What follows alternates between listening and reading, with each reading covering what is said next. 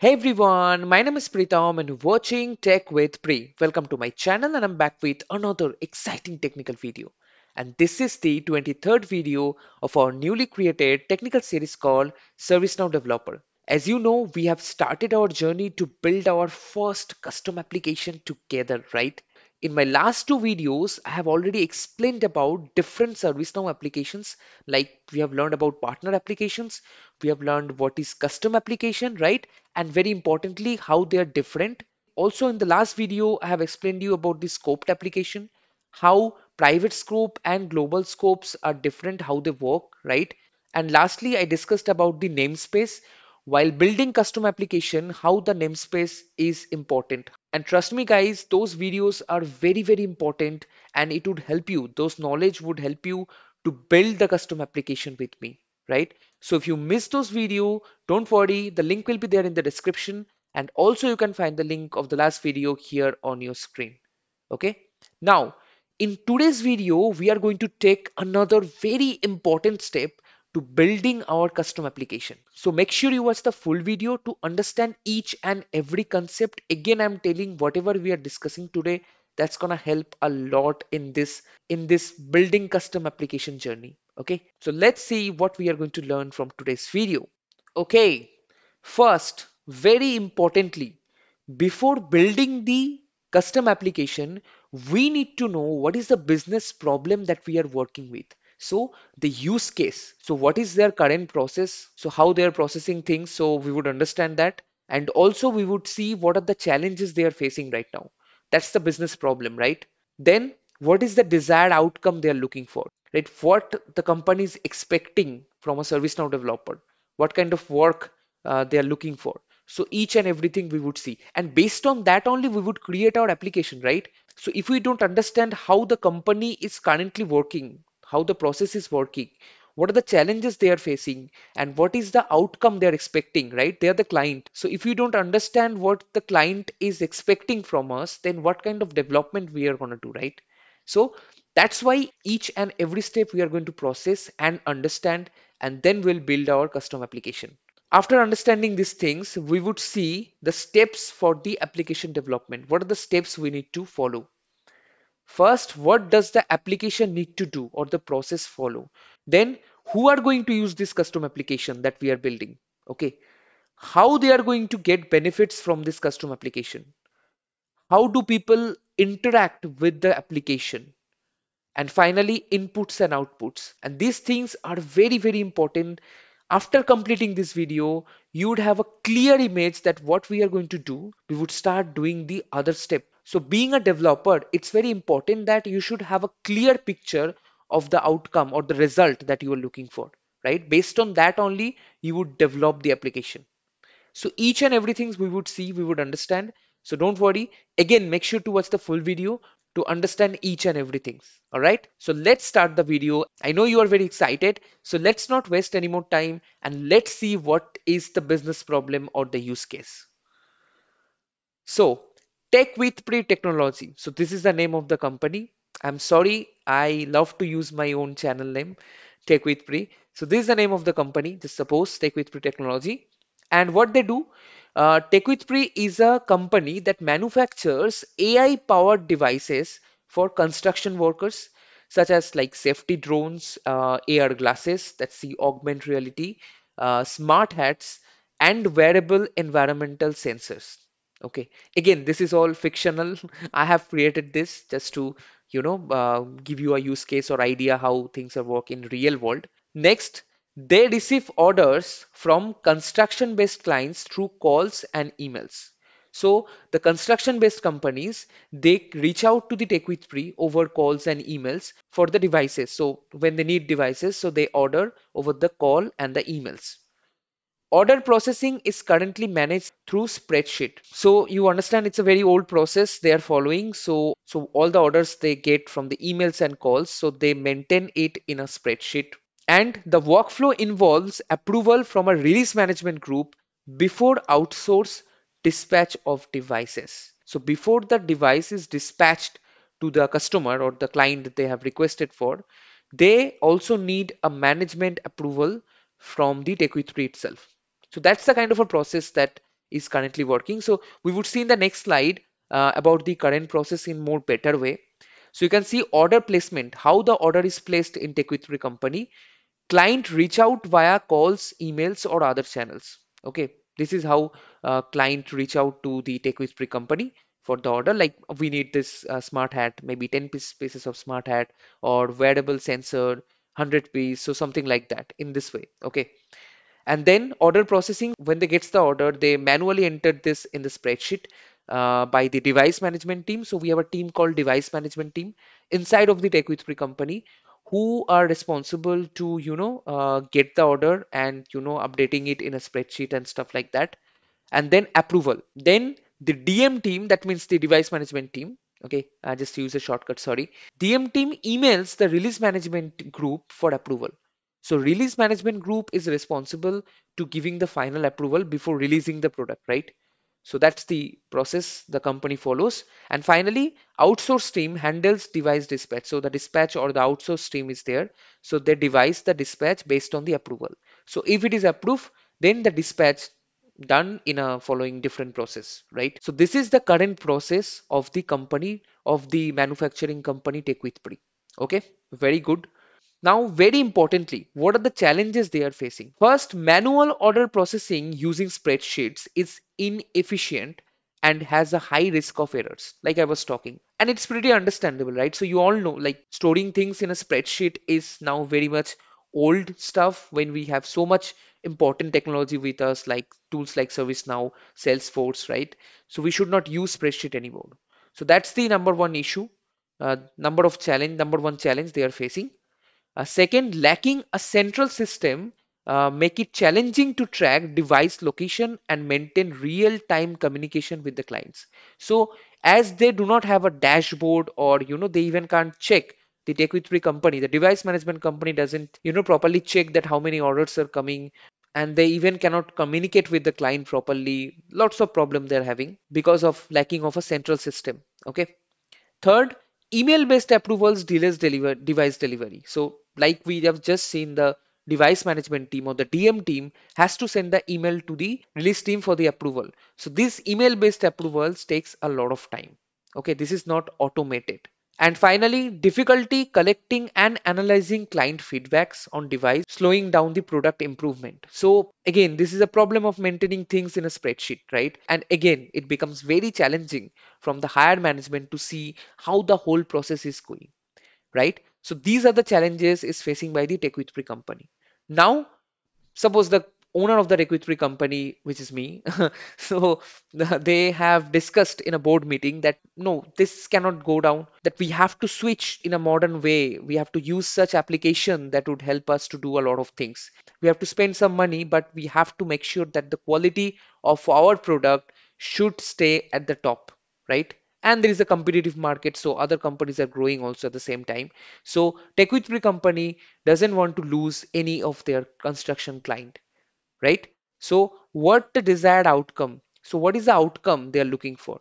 So the desired outcome, a single location where client can submit requests for different devices, right? So right now emails and calls is the only way, but instead of that, TechWithPri client, they are looking for a single location where client can submit requests for different devices, right? Second, streamlined and automated order processing system. After the request has been raised, so they want to do this order processing system like of kind of a automated stuff so that it can save a lot of time and manual efforts. Then faster approval and order fulfillment lead time. So again, very, very important. So after certain step, automatically approval should go to the proper person. There should not be any delay. So again, this could be a automate process that would help to save a lot of time and make a good user experience. Sending automatic email notification to the customer. So about the updates, about the like your order has been shipped or delivered, like we get from Amazon or Flipkart, right?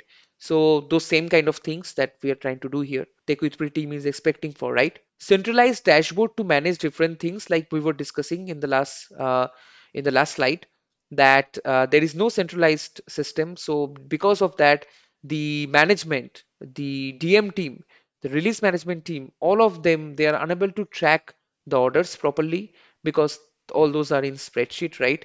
They are unable to see order details like how many orders are coming per day, how many time it is taking to dispatch, whether everything is working fine or not, like a dashboard things they are missing it here. And finally, improve requester satisfaction with process and fulfillment, request fulfillment. So these are the outcome they are looking for. Now, is this possible to build this custom application in ServiceNow? Is it possible or not? Now, being a developer, you have to make a decision. So we already have seen in my, in the first video of this custom application that what are the scenario that you should consider for a custom application. Now, before I answer this question, we are going to need some more information from the TechWithPri client, right? And we are going to ask those questions and we would see what kind of answers that we are getting from the client. Let's see what are those questions. So steps for application development. What does the application need to do or process flow that we are going to learn? Who are going to use this custom application? How they are going to get benefits from this custom application if we create that? How do people interact with the application? And what is the input and output? Let's see all of these things in detail. Process flow. So what does the application need to do, right? The application that we are going to build. So client place an order through the online portal. Okay. So no more dependency on emails and calls. Customer or client can directly place an order from the online portal. We can think of service catalog, right? In ServiceNow, just a hint. Order is automatically routed to the device management team for review. Again, no manual intervention. Team checks inventory availability and sends an approval request to the release management group. So the device management group checks all those things if inventory is available, I mean the devices are available for order, and then sends it to the release management group, right? Upon approval, once it is approved, the app generates a dispatch order automatically for the device and sends it to the dispatch management team, right? Now, client receives a notification for the order states and stuff. Email sent to the different team from several different conditions that we will discuss throughout the development video, right? Who are those teams? So what kind of emails that we can send, right? We can later decide that. And finally, visualizing the metrics over report and dashboard. So our custom application should be able to do all of these things. Now we can understand that yes, that's something it's possible to build in ServiceNow, but still we need to ask few more questions. Next question, who are going to use this application? So it's very important that we need to know who are the people that are going to use this application. Based on that, we can create user personas, right? In simple way, different user role that we can create, because not each and every person or the team will have the same access. Let me show you. For the example, external people who would be the clients or the customer, you can see potentially for orders placement, status updates and support. They would have limited access. So the clients, they are who are placing the order from the construction company, they don't need to see from which team to which team it is going, right? Who are the person is working, right? So they would only able to order stuff and see the updates and support. That's why they would have limited access, and we would control that by giving roles. You would understand that when I'll implement it. So again, it's going to be very, very interesting. Now see what are the internal teams that are available who are going to use this application. Definitely the device management team, the DM team, release management team or the RM team. They are the approvers, right? And the dispatch management team would be responsible to dispatch these devices to the client, right?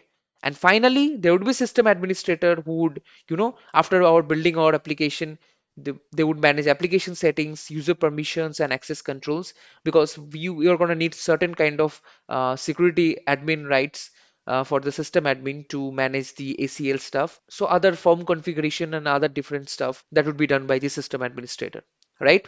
Understandable. Now next, how they are going to get benefits from them from this custom application, right? First, the device management team. Increased efficiency. So it would reduce the manual data entry like they used to do over the spreadsheet. So the order processing would be faster and it would be streamlined approvals. Improved visibility, real-time device status and the location, better inventory management. I hope you are getting a clear picture or clear idea that what we are going to do, what we are going to develop based on a real time scenario, guys. Again, I'm telling, very, very important to understand the business problem. What are the benefits? Who are the users? So that you can confident to do the development of the custom application. Okay. So that's what we are doing. These are very, very important. Without understanding these steps, development is not possible. Next, for the release management group, the approvers group, simplified approvals, again, approvals assigned dynamically and appropriately, and right. Then the dispatch management team, easier dispatch process, generate and manage dispatch orders for approved devices. And we would configure that, don't worry. Next, leadership, how the leadership is going to get the benefit, the most important persons of the company, right? The leadership or the group of directors, right? So reduce cost, improved efficiency, higher client satisfaction.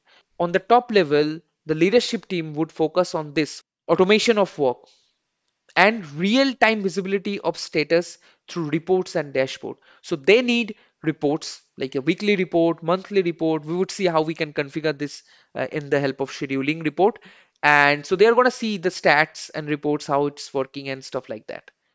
So all these people will get benefit from our custom application. How do people will interact with our application, with the custom application that you're building? Very importantly, both mobile and desktop or laptop devices they are going to use. However, we are going to develop it in the ServiceNow Studio for the laptop or desktop devices as of now. But for the mobile, we can target it future. Okay, so this application, this use case will explode a lot in future. So again, if you're not subscriber, subscribe my channel right now. Next, intuitive design for ease of use. So definitely the design that we are going to create, that has to be user friendly so that no one gets confused, stuff like that. Okay, now lastly, what are the inputs? So what would be the data source in our custom application? We need data. So data is everything that we are going to deal with. So first, the existing spreadsheet for order and device data. So already they are storing all those information in a spreadsheet, or we can use that as a data source, as an input data source in our ServiceNow custom application. Next, so with the help of the form, we can input data, right, in the table that we are going to create for our application. That is also another option. And definitely with the help of service catalog, external user can directly raise the request. And output, if I talk about what kind of output this email, this application will generate. So it would generate some email, for different phases to different teams that we will work it out when we'll work. Next, report and schedule report. It would send the report to the, like I was discussing, to the top level, to the management, right? So that they can get through it and understand how how it is improving or not and stuff like that. So this is all about the understanding about the business requirements. We have understood the business problem. We have understood the use case. We got all the answers of our question. Now, in the next video, what we are going to do? Next video, we will define the data model. Now, the next step would be to work with the data model. That means working with the tables. So what are the tables that we are going to use? Are we going to extend some table? Or we will create custom table without extending anything? What would be the different fields? So what would be the other table that we are going to use for our reference field? And we would start creating our application practically in the Studio app in ServiceNow. So you would get to know about Studio application also. So make sure again to watch the next video. Again, trust me, this series would help you a lot to clear your CAD examination, because all the concepts that we are going to do, everything is important for the CAD exam, right? Again, another use case I'm going to work, another advanced use case I'm going to work, and the video will be uploaded for the members, and it would be started by end of this month in the same way, in the part by part. So again, if you want to explore it, if you want to practice that complex use case, then again you can join my channel. It's a very limited subscription charge. Again, welcome in my membership. If you have any doubt in this video, ask me in the comment section. Like the video if you find it helpful. Share it with your friends and families so that it can reach out to many people. Bye bye, take care, see you in my next video.